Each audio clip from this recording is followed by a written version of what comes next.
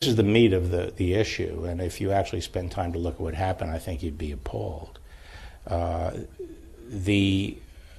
Remember, they say, okay, we're not going to go and talk to the campaign. We're going to send people in, wire them up, and have them talk to the individuals. That happened. That happened in August, September, and October, and it all came back exculpatory.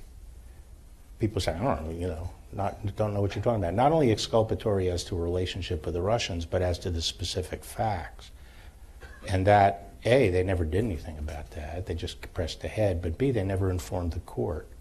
They were told they didn't have probable cause to get a warrant, and so they took the Steele dossier, which they had done nothing to verify, and they used that to get the warrant, to just collapse everything. They withheld from the court all the exculpatory information, and they withheld from the court information about the lack of reliability of Steele. The real interesting thing here, and to me the major takeaway, actually is after the election. Because in January, they went to, Steele was dealing with one person. He only talked to one person. And that's what we call the primary subsource. And it was that person who had the so-called network of subsources.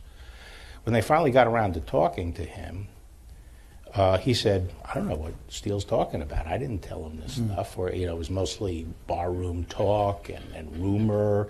I made it clear to him this was my own suppositions and theories.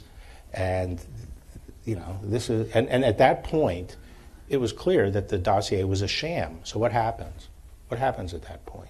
They don't tell the court, and they continue to get FISA warrants based on that dossier. And more damning is that they actually filed with the court a statement saying, we talked to the subsource, and we found him credible and cooperative.